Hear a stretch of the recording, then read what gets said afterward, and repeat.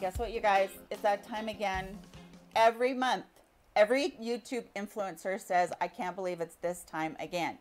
And it's because time flies so fast. Hi, YouTube family. I'm so glad that you could join me for today's video, which is monthly favorites. This is probably, besides doing the 10 under 10 that I just did, this is probably one of my favorite videos ever to watch and ever to film, because I get to share with you, but then I get to go and watch all kinds of influencers also talk about what they love too. I do have a couple of fails, which I'm going to start off with. The first thing is from Revolution Pro. It's an offshoot of Makeup Revolution, and it's the blur stick.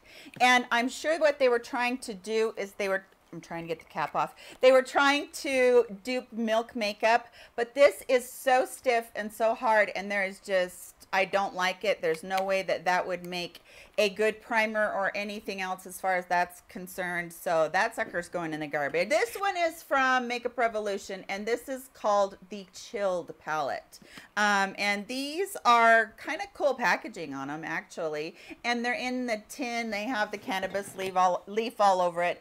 And the colors inside I was so excited about, because my husband loves these colors on me. And so when I opened this when I was in the store, he's like, oh, please get that one and try it. And I did. And I tried to do a look, and I kid you not, these are some of the stiffest, smallest payoff on color I've ever seen. So I couldn't even get a pretty look out of this, no matter what I tried to do. So that one is going as well. Now let me tell you about a palette that I do love. I'm in love with this one called Bye Bye Birdie from ColourPop, and it is what I have on today, along with a Juvia's Place one. But the colors in here are so pretty because they're like more muted pinks. The only one in here that I don't like, and I don't know why they put these in here, is this chunky glitter one, but it's not even a really glitter. I could just dig it out because it's like really nasty, flaky things. I don't know if you guys can see it. It's like fake snow. There it goes. It's sparkling on me anyway. But anyway, I would never trust those to go near my eyes, because that is some plastic or something in there. So I would steer clear of those, and I think that ColourPop will eventually get that message. But the rest of these in here are just pretty colors. And these colors right here, these two on these ends, those two right there are like toppers. They're not really metallics that you would wear on your eye or anything, but pair it up with the color that's next to it, or one of these other colors that are a matte, and they make the prettiest little toppers. I really have enjoyed using those colors. ColourPop does such a good job on their formula, you guys. It's one of my very favorite formulas ever, and this color scheme just kind of spoke to me. All right, we're going to talk just a little bit of skincare. This is from Pixi, and I got this sent to me by them, and it was in a humongous thing with all different kinds of vitamin C products in there, but their tonic I have been absolutely loving. The reason is because it's light enough that it doesn't create another layer on my skin, so I can use this in the morning as an antioxidant, and I really love it, and it really has seemed to help brighten my complexion. I really enjoy using vitamin C products, and I really enjoy having it in this really thin formula. It's a lot like the Glow Tonic, so if you guys have used their glycolic tonic or their Glow Tonic, it's very much along those lines. It does have a little bit of like an orange lemon fragrance, so fragrance bothers you, that might bother you.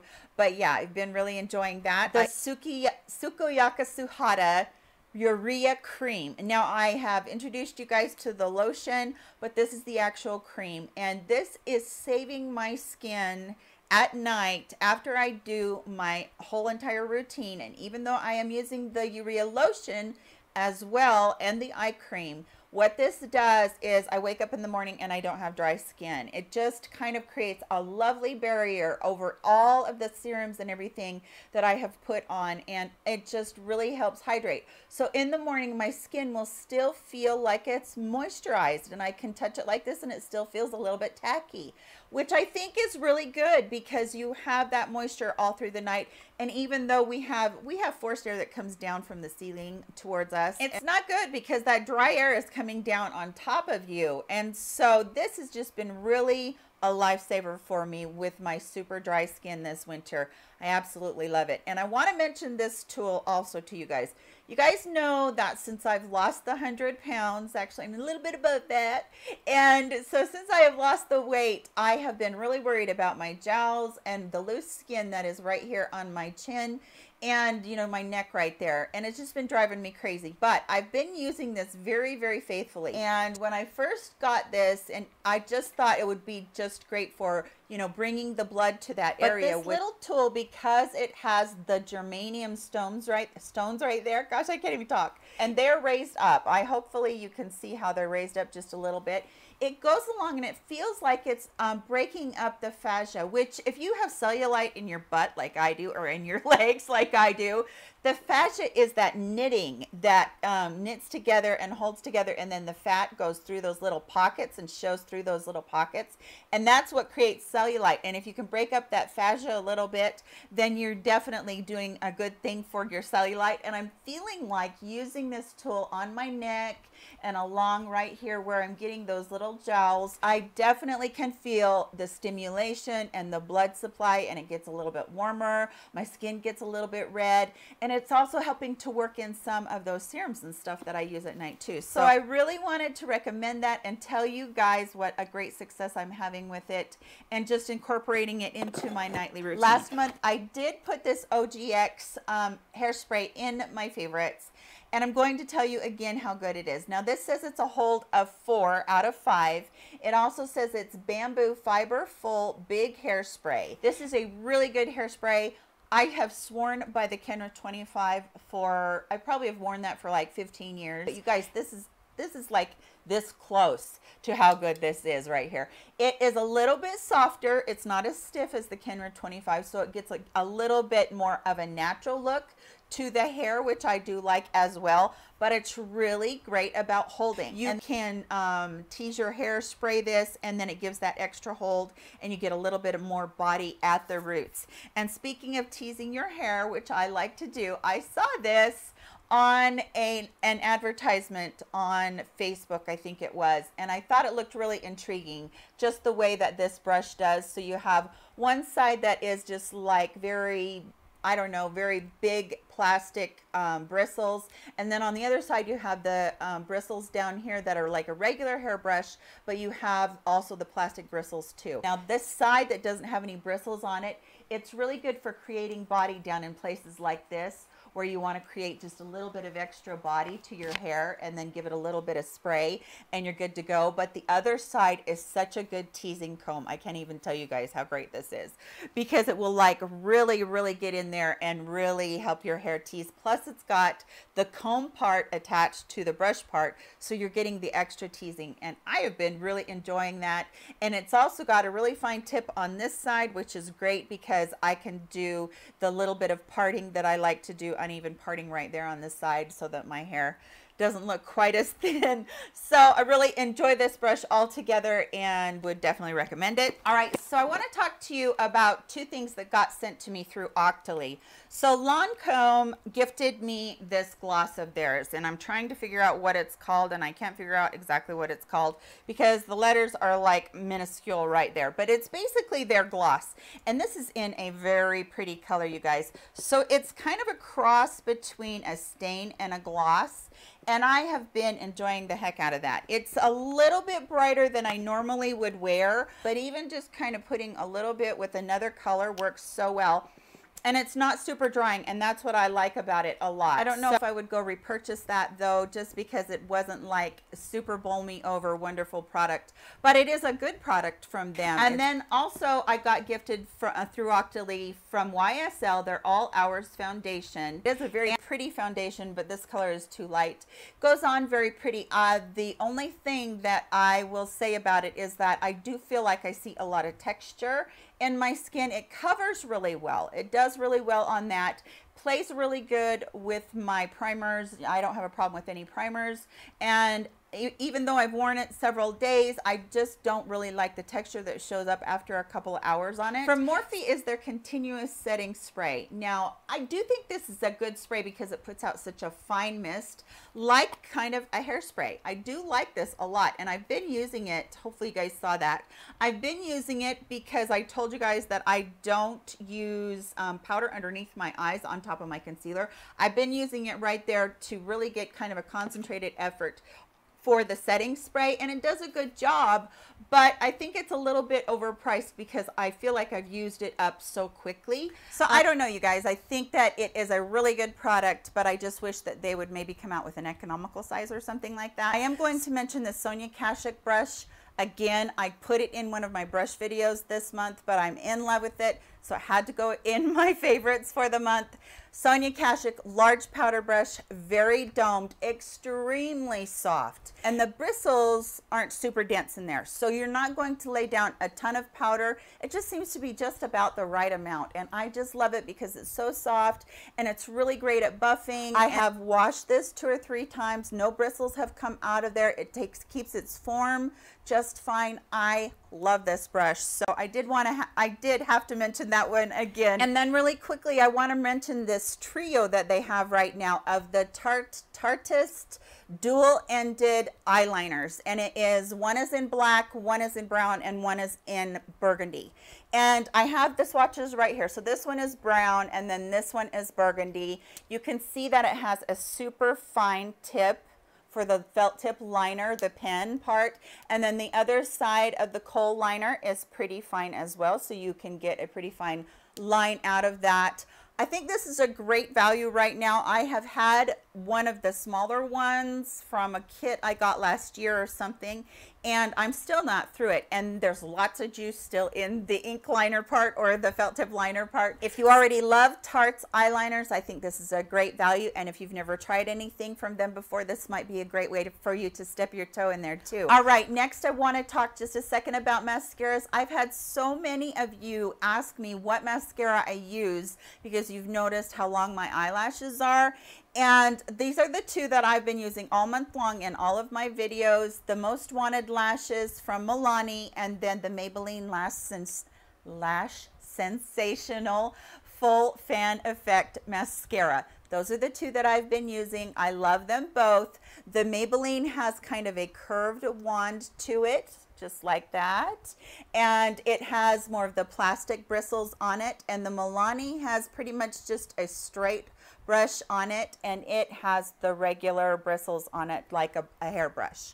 So I will tell you that both of them do a really good job at lengthening and lifting my eyelashes and keeping them up there. But I think that I like the Milani just a little bit more. It's really hard for me to choose because I've been liking them both, but the Milani does a little bit more volumizing. Now the drawback to the Milani is that after 5 weeks of using it, I was noticing that it was getting clumpy on the brush, and I was having to wipe it off a lot before I used it. So I took a microfiber cloth and I just cleaned the brush off completely, and then I put a few drops of saline solution down in there, and it was just like new again. But you guys, the mascara is not the reason that I have these eyelashes, and I'm going to get you really close so you can see my eyelashes and see how they almost touch my eyebrows. You guys, I am so proud of those eyelashes because in my whole entire life I've never had long eyelashes. And I'm going to sound like a broken record to those of you that have heard this before, but because so many new people have asked me what I use for my eyelashes, I'm going to talk again about my serum. This is an eyelash growth serum from Xlash. You get this off of Amazon. I'll make sure that I link them below. Now, when I say them, there are 2 sizes. This is the double size, and then there's a smaller size. The double size usually lasts me about 6 to 9 months, somewhere in there. I'm pretty generous with it, so probably 6-7 months for me. If you're pretty, light-handed with it, it might last you 9 months. The small one will always last me about 4 months. Sometimes I can get 5 months out of it. Never in my whole life have I ever had people think that I had false lashes on. I have had the most skimpy, sparse little lashes, and it's driven me crazy over time. But I'm not somebody that can wear false eyelashes because of the palsy in my hands. I just don't do a good job at it, and it makes it's not a good thing. So this has been a lifesaver for me. I've been using it for almost 2 years now, repurchased it over and over again. You put it on your lash line, and they say you only have to do it on your top lash line. I do it on both because I like my bottom lashes to be as nice as my top lashes, but you put it on once a night. You don't have to do it twice a day, so it's not like it's something that's super extra, and then you just forget about it. But you won't see anything for the first month. So for the first 3 weeks, you're going, this stuff is not doing anything. By week 4, you're looking at it going, do I see longer lashes? By week 5, you're going to go, whoa, I got lashes. And that's what happened to me.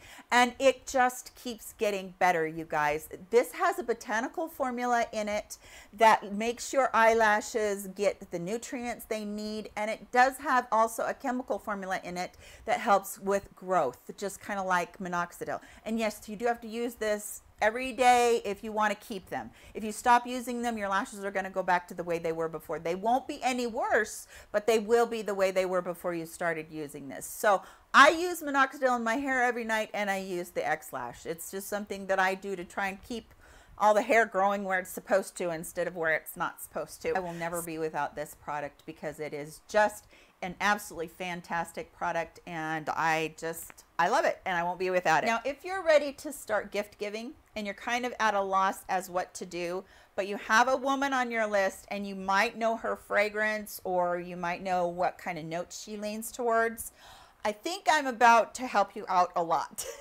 The reason I say that is because this is a bottle of my perfume. I love Juicy Couture. It is one of my favorite fragrances. When you walk into Ulta, Sephora, those places, this bottle right here is the 3.4 ounce, and this bottle is going to cost you $100, $99 to get this bottle of perfume.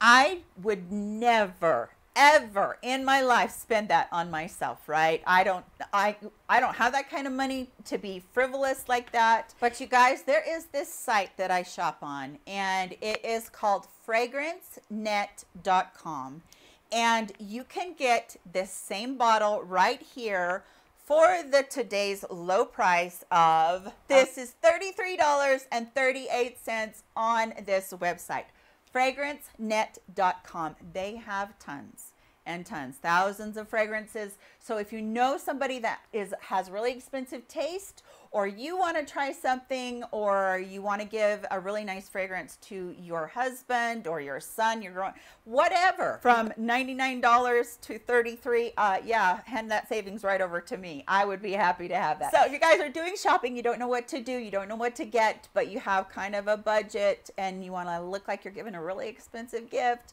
this is a really great way to go. So that is it for today's favorites, you guys. I hope that you enjoyed what I enjoyed in November. Please tell me in the comment section the things that you've been reaching for the most, or the things that have really impressed you. I don't care if they're lifestyle or if they're beauty. I would love to hear from you guys. Thank you so much for spending a part of your day with me. Give it that thumbs up, please, before you head on out of here. Everyone, take care of yourselves and stay warm. It's snowing like crazy where I am. Try to stay indoors, so curl up with a good book, or maybe binge Netflix, or whatever it is that you like to do. Love you guys all so very much. Take care of yourselves, and I'll see you all in my very next video. Bye-bye, guys.